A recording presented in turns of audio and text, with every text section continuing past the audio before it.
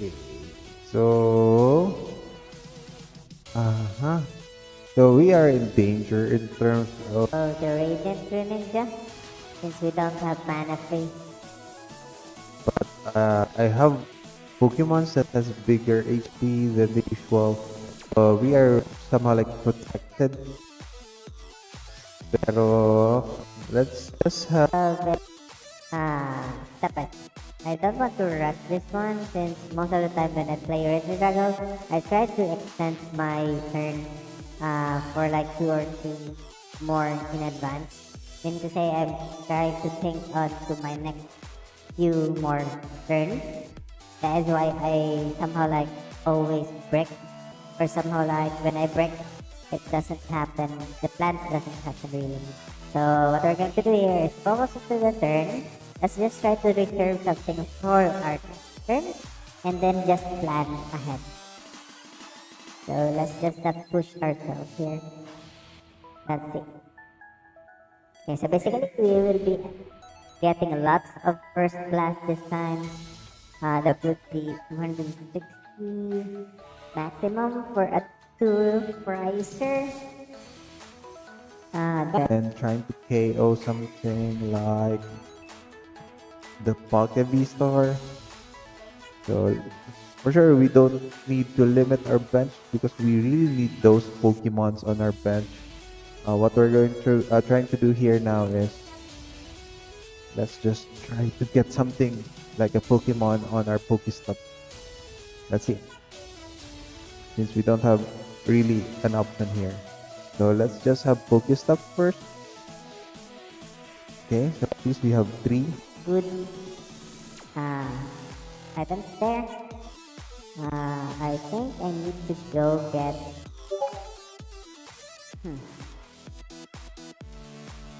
I need to go get first. So Billy.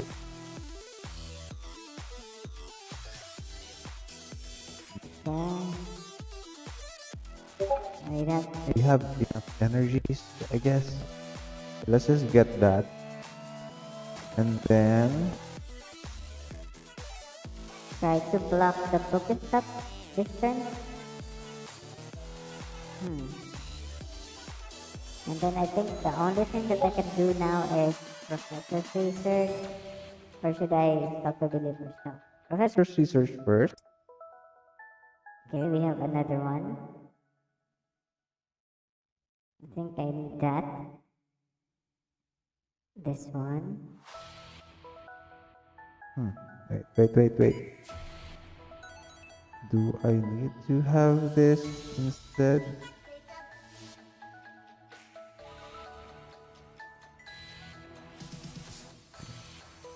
So let's just try to save that. How many we can discard now? We have 1 remaining Regidrago. Not too sure if we have them all. Okay.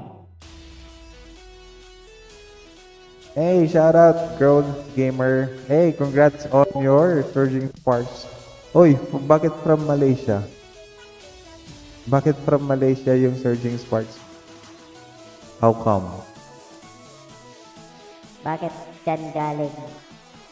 Sino nagsabi sa'yo na Nag-order. Pero bakit ka ba? Bakit from Malaysia?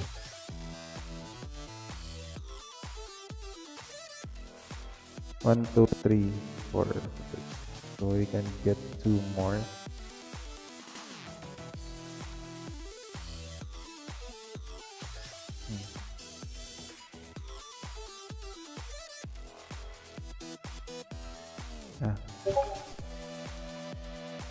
We don't have any other options actually.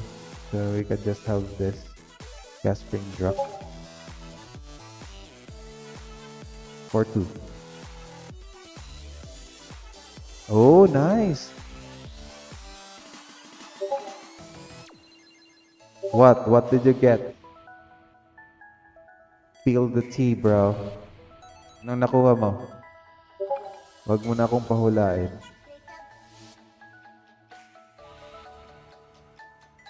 I'm not too sure if we have good hands on our side here. At least we have Dragapult on the next turn. Full art Quagsire, Baby Shiny Weavile, and then Bubble Field. Oh, nice! Congrats! Congrats!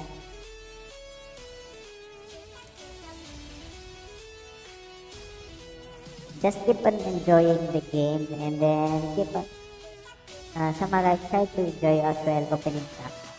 Yun ang other flavor for Pokemon TCG kasi it's not only for the game but also the okay. So I think kaya ba tayong KO nito? So mag 3V start siya. Did he get something good? So that's the prime catcher now.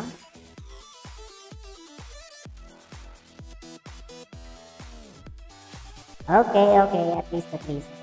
Okay, so mahirap naman talaga yung what eh. The question, if ever you want something from a YouTuber or something from abroad, then you need to ship it. Mas maganda yung ibenta mo na lang, no? Okay, so let's just have field dance first. Okay. That's good. Naka-olive tayo. Jewel Seeker. Dalawang item cards, tama? Dalawang item cards. Oh, we don't have a fire energy.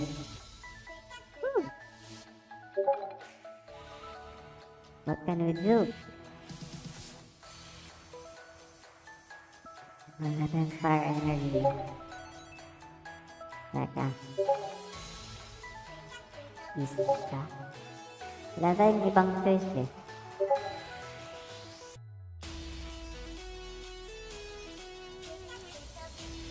Sige, yan. Then, try natin makakuha ng Earthen Vessel. Earthen Vessel si... No! All energy! It was so bad! What can I do?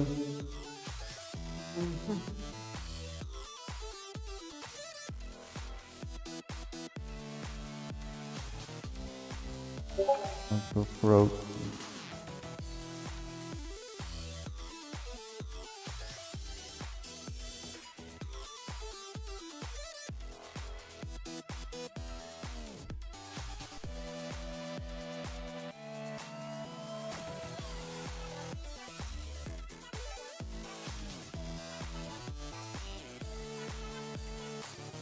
Boss tayo.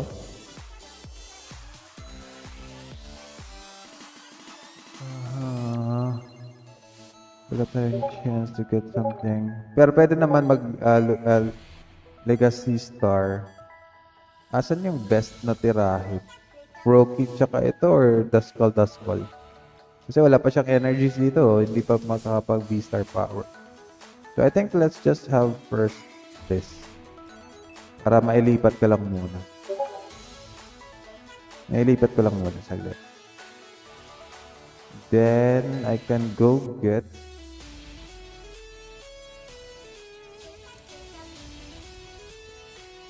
ito.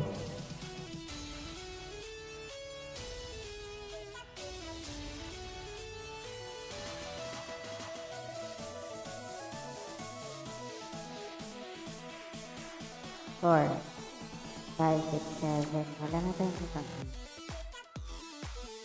Wala pa tayo. May energy pa ba tayo? I think I have 2 super rods. So, it would be 5 to get one of it instead.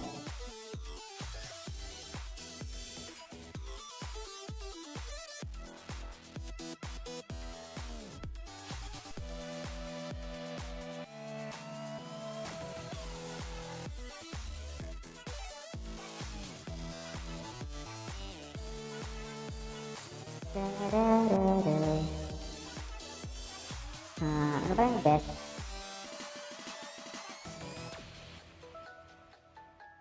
Pwede tayo makapag-hit eh. Actually, kaya natin mag-fly frost. Kaso, di ko sure. Maybe you can just go KO. Mew. Or not. Apex Dragon na lang muna for the skull. Both the skulls na.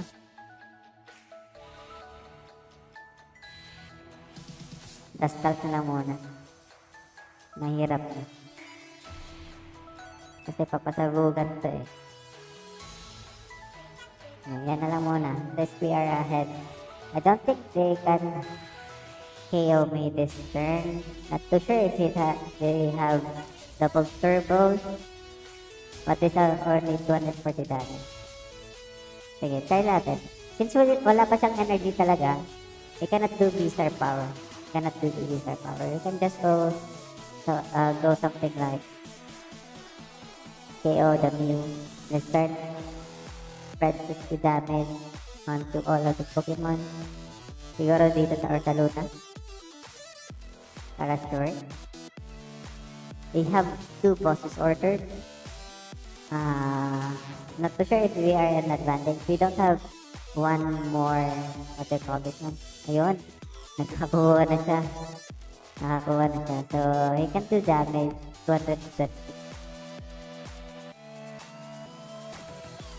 260. Wala. Okay. So, medyo advantage pa naman tayo. Tignan na natin if the next turn is favorable. We don't have any energy switch. We only have 1 left. We have 1 fire. How are we going to set up next? I think kung may Greninja siya, we can do spread damage but can only KO Cleffa. He will be leaving Knockall for next turn.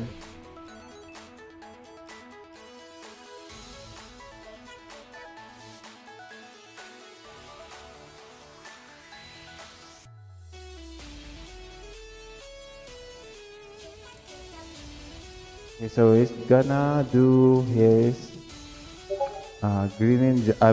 Greninja EX evolve this turn. I think so. I think that's the best option that he can do.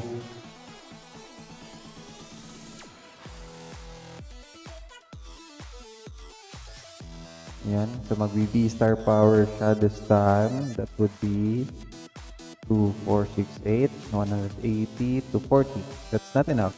If we will add more, that's 260. Still not enough. Our Regidrago will still be saved. Okay, so we'll be adding 1 energy here, 1 to the other Palkia. I think he doesn't have the option of evolving the Greninja this time. I mean the Profit to the Greninja EX. So let's see. So that would be 260 if I'm not mistaken. That would be only 260. We still have 1 more chance. Okay. So we have the chance of getting back more energies as well as getting Pokemons back like the Fezandipiti, Regidrago, and Regidrago Vista. Okay. So just put this back, this one and this one. Not too sure with the energies. We have 1, 2, 3, 4, 5, 6, 7. I have 7 already here. I think we need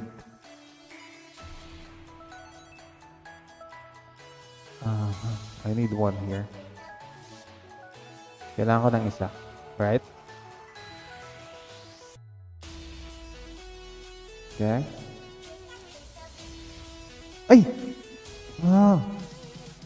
Misplayed. I attached it there. That was so bad. So what I'm going to do here is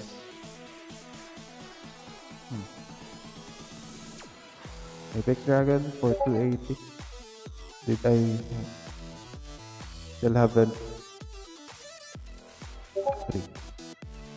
Sana hindi yung energies. Yun. Oh no! They're back in the graveyard. Not so good. Ooh. Do I still have... No, I don't have super rods. What can we do here? 260. 240.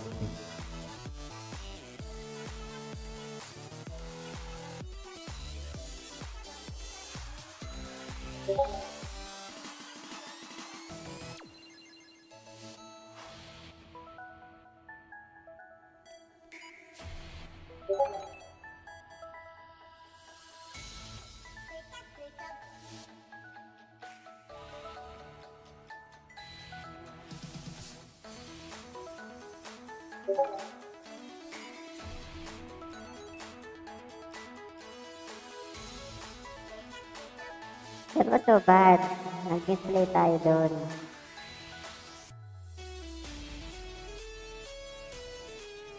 Okay, so I'm gonna go spread this to this one.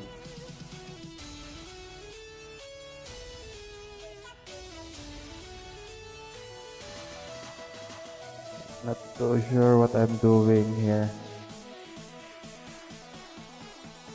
That was a big misplay actually. Pero we are still ahead, I guess.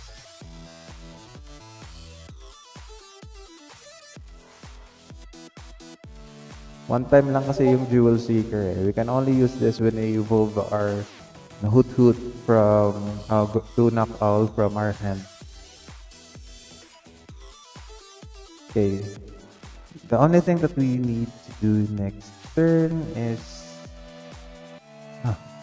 for next turn pa ata eh. Sige lang, sige lang.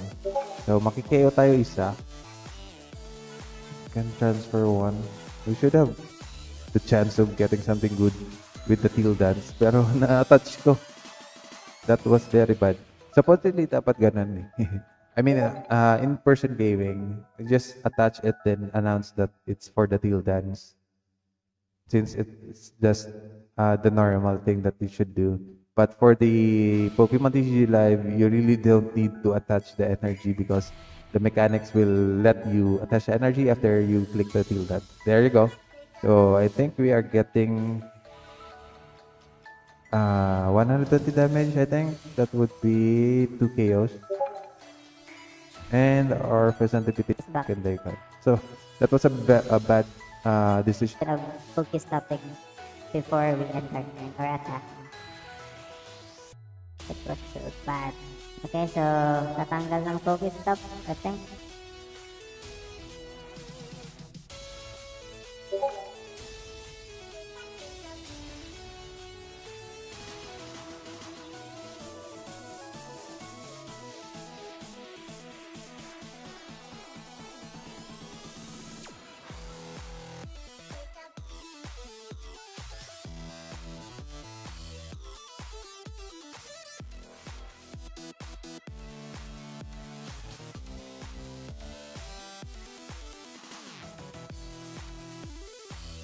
That was a big misplay talaga for the Tildan. Ayan, magdadastal pa siya. So mamaya makakapasabog siya, then mahabol na yung press card.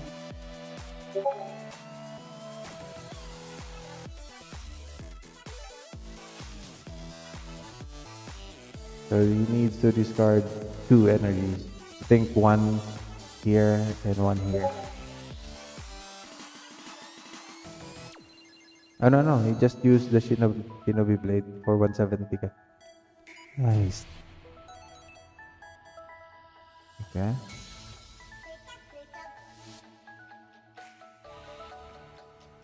So that's bad, I think. So the only thing that we can do here is actually not do damage.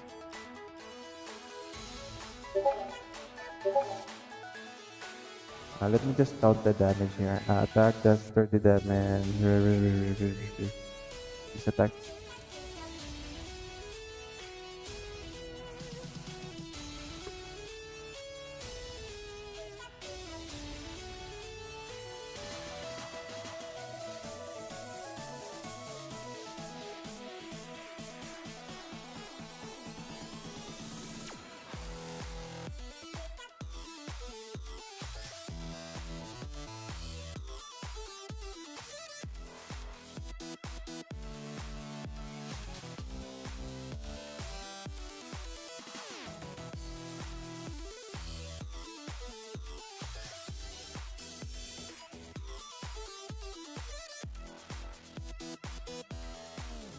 Okay, so I think I have a potential of I have the potential of handling the KO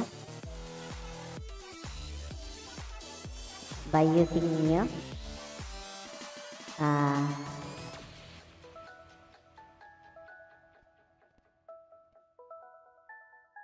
Tama. Diba? If I'm not mistaken, I am in lead. I mean, I can do this on this turn now.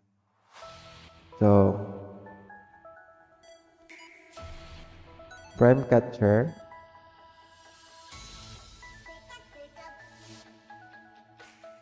Tatlo.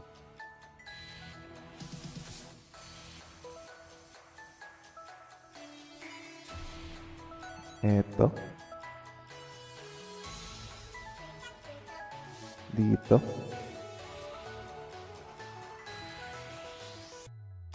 Tama ba?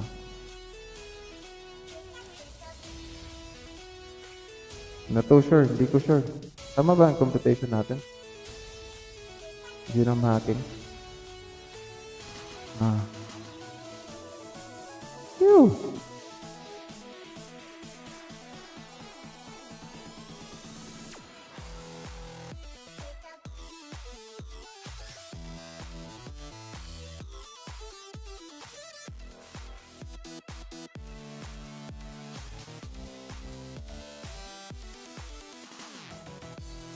Restart.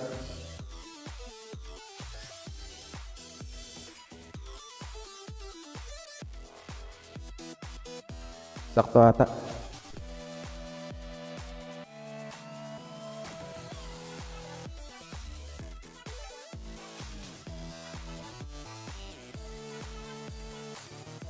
I was a bit confused there. I was thinking of using the attack of the Ursaluna will make me an advantage, but I was in doubt because of Ursaluna